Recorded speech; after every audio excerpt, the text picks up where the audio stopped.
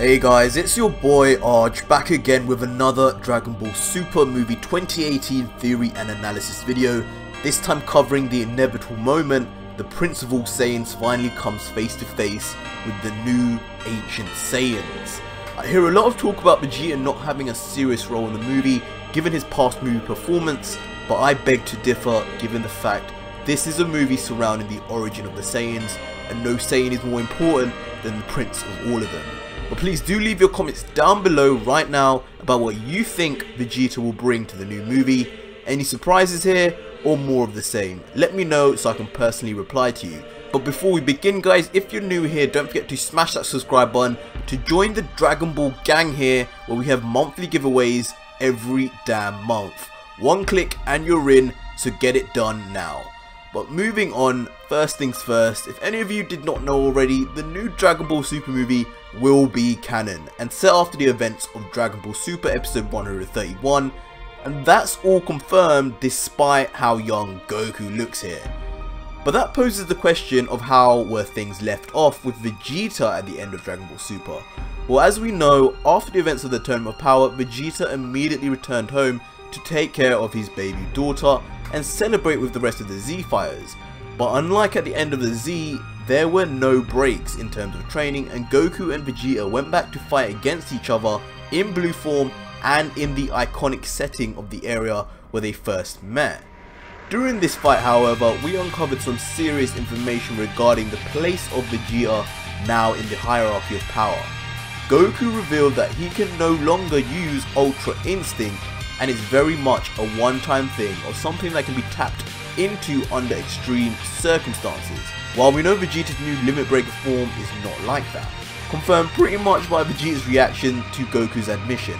Vegeta's new Evolution Blue form is a natural transformation he unlocked whilst in the middle of battle, nothing like Ultra Instinct, which is more of a technique.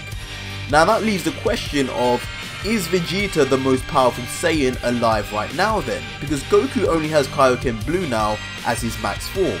Now it's never been said for sure in the anime, it's even hinted that Vegeta's new form is just a Limit Breaker form like Kaioken Blue, albeit said from Krillin, meaning they could be equal.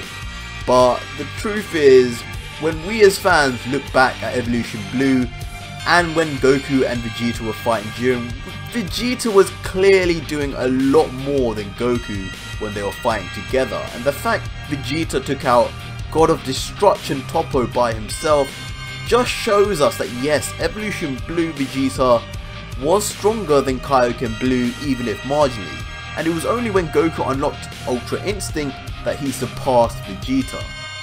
So now, if we were to compare the two right now, Vegeta is more than likely the strongest Saiyan, with a form that surpasses Goku's current Blue. And that's not just amazing news for us Vegeta fans out there, but also super important when thinking about the new movie.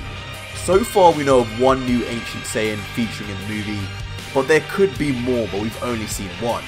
The reason why I think there could be more is we already know for sure, as confirmed by the writers, Goku will not be the only Z fighter featured. Vegeta is already in the promotional work, and I quote, "All your favourite Saiyans will appear." So they will need to be involved in a fight too, and it would be so very out of place if this new Saiyan could suddenly keep up with Goku, let alone all of the Saiyans at once, like he's the new Broly. I can only assume, just for the sake of not completely copying the Broly movie, there will be at least one other Saiyan for Vegeta to go toe to toe with at least. But talking of Broly, and head back to how Vegeta will actually react.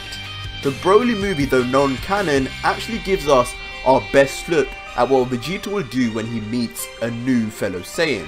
I mean, that along with when he meets Cabba, but I'll move on to that after. Before Vegeta even met Broly, he was greeted by Paragus and his men, who immediately addressed Vegeta as Sire, before Paragus bowed down, which immediately brought a smile to Vegeta's face as he said, "You're a Saiyan, aren't you?" Showing that Vegeta is definitely not out of touch of enjoying the presence of another Saiyan, and in fact embraces it, especially when they recognize his royalty. However, when Paragus started to mention Vegeta being the new king of a new planet Vegeta and rebuilding the same race, Vegeta looked completely unimpressed. But once Paragus mentioned the existence of the legendary Super Saiyan, Vegeta's tone turned. The existence of a new powerful Saiyan, one potentially stronger than him, brings out his warrior pride, and he immediately goes with Paragus to the new planet Vegeta. This legendary Super Saiyan, as we know however, then turned out to be none other than Broly. When Vegeta initially then met Broly, he immediately confirms he too is a Saiyan, but doesn't give him too much other dialogue than that, until he hears the legendary Super Saiyan is attacked, which of course was a lie, to which he specifically asked for Broly to accompany him, giving us the idea Vegeta is very inclined to forming bonds with his fellow race, even at first glance. Fast forward to the next time Vegeta meets another Saiyan, and it's under very different circumstances and in the canon storyline, where he meets Cabba, but this time when he meets Cabba he's shocked. But this could be just more due to the fact Cabba looks so very different to what you'd expect from a Saiyan. Even us fans would think that, given those strange uncharacteristic eyes. But he soon comes to terms with it and relaxes when he recalls back in the old days, before Frieza's rule, the Saiyans wore very similar armor to Cabba, as we saw from Charlotte from Dragon Ball Legends. When it came down to actually fighting Cabba, that's when the smile finally re-emerged on his face as he saw Cabba get into the traditional Saiyan fighting stance. Before, this previous trend of forming bonds quickly with his brethren showed itself again when Vegeta began subconsciously training Cabba to unlock Super Saiyan to give him some level of challenge, and then again after he defeated him, telling him to improve and that one day he would like to meet the King of Sadala. With these two meetings in mind, it's easy to see and say now that when Vegeta meets these ancient Saiyans, he too will have a mix of these two experiences. Initially, when he sees these warriors go into the most traditional of Saiyan fighting stances, I'm sure he'll be entirely pleased yet again, though there may be some discrepancies since the fighting form is likely to have evolved over time. But again, this is a moment when Vegeta will then bring in some sort of Saiyan lore, I'm sure, to explain things. Now, whether these Saiyans will have any comparable strength is another thing, and it's entirely possible that the Saiyan Vegeta meets will have no ability to transform just like Cabba. We already know from the promotional images there will be a period where both Goku and Vegeta opt for Super Saiyan 1 forms, so there may again be a point where Vegeta, in a bid to gain some more challenge and help out his fellow brethren, will again bring about a Super Saiyan transformation. This transformation, however, for whatever reason, as we have seen from the trailer, may bring about a transformation very different to his own. A transformation more akin to the legendary Super Saiyan transformation, but still different in its own right, with its bright green ki enveloping them. And there's many reasons for this, but the possibility that makes most sense to me is that genetically, these ancient Saiyans are less evolved than those of the Saiyans we know. Their DNA and hence S cells, the cells of Saiyans which dictate their ability to transform, are inherently different and more primitive. As a result, it's definitely very possible the transformation they unleash may be an entirely different beast to that of Goku and Vegeta. It is more than likely will be many more times more powerful than a regular Super Saiyan transformation, and that makes sense for a lot of reasons as well, since they are not going to have a movie where Goku and Vegeta don't have a challenge while in blue form. So there will have to be some sort of retcon like this to explain why their power level is so large.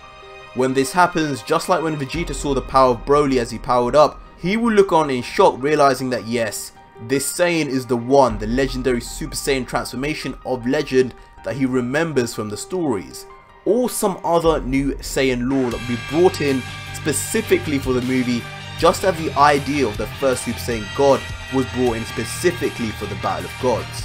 And just like that, more than likely the scenes will be set for the next series of Dragon Ball Super. But yeah guys, that was it for today's Dragon Ball Super theory analysis video, with my own prediction and thoughts of exactly how Vegeta's meeting with the new Saiyans will go down. But your comments are always the most important here, so make sure to comment down below exactly what you think of my ideas and what your own ideas are for Vegeta, so that I can reply to you to carry on the discussion. As always, if you're new here, don't forget to smash that subscribe button to join the Dragon Ball gang we have here, where there are monthly giveaways and sweepstakes up for grabs just for being a subscriber. Hit that button now, and until next video guys, cheers.